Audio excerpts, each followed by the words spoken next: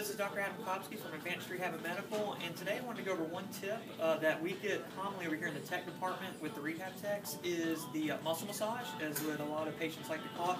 It's actually called the rapid release technique, or we abbreviate that as RRT. And so I'm going to actually demo that today. And so what this actually does, it does a lot more than just feel good as a massage. It actually gets into the tissue on whatever the complaint is, whether low back, neck, or even extremities, if we're talking out in the knees, shoulders, elbows, and wrists. And what it actually does is it sends vibration waves to break up scar tissue, to facilitate a controlled inflammatory response, to break up the scar tissue and enhance the healing. And when you're going over this for about the 8 minutes, it's also stimulating the blood flow to get the healing process going. And so what I'm actually going to do is just demo this real quickly, right over here on the low back. And so as it sounds as a massage,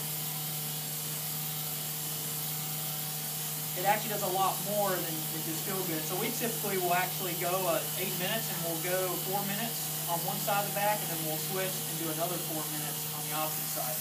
Now typically on the chief complaint, if one side is more bothersome than the other, I actually like to maybe split it up, maybe do 6 minutes on one side and then 2 on the other. It just depends on the tolerance level of the patient and what issue is going on the most there that day.